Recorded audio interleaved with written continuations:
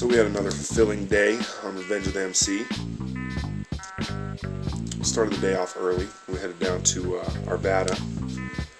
We headed to the King of Kings tattoo shop where we met up with my boy Stoke One.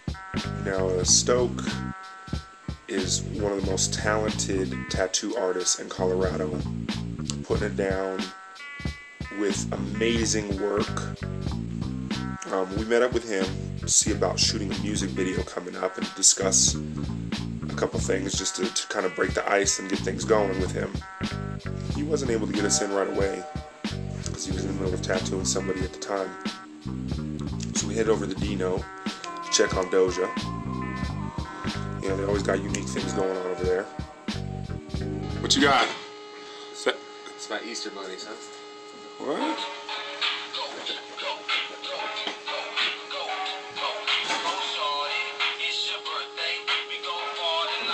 So we headed back over to King of Kings.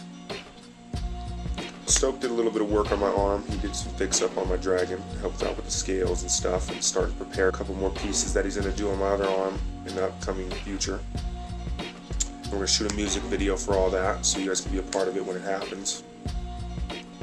After we headed out of Stoke's place, we went back over to the D-Note, met up with the guys, you know.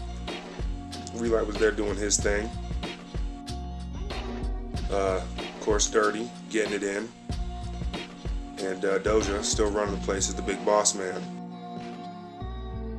They had it cracking. It was going down. They had music and entertainment.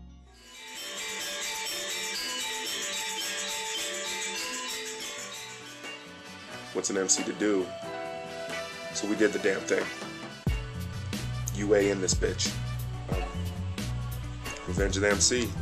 Another day, another grind, another task to do.